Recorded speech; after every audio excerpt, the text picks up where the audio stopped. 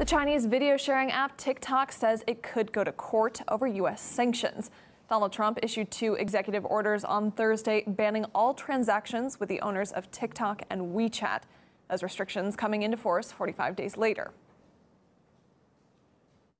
The spread in the United States of mobile applications developed and owned by companies in the People's Republic of China continues to threaten the national security, foreign policy, and economy of the United States.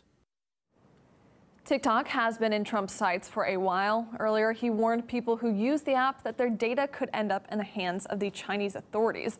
The U.S. president has also threatened to ban TikTok's U.S. operations unless they are sold to an American firm. Microsoft is currently mulling the proposition.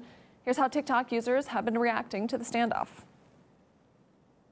Tonight, TikTok will be banned in the U.S. So you guys, we have a dilemma, okay?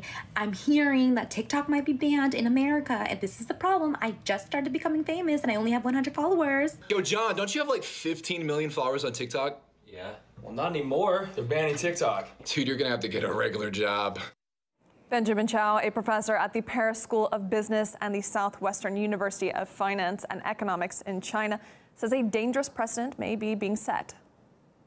The Trump administration has provided no specific evidence that TikTok has made users' data available to the Chinese government. On the other hand, Snowden revealed that the U.S. has a mass surveillance program. The most notorious of all is the PRISM program, which has direct access to servers of several technology giants in the States. Trump wants TikTok to be out as soon as possible because it is so close to the U.S. presidential election, and the TikTok users are mainly under 30 who do not support Trump much. Trump's short-sighted behavior may harm American companies eventually because it sets a dangerous precedent of seizing foreign investment through law enforcement departments, opening the door for other countries to treat American companies in the same way.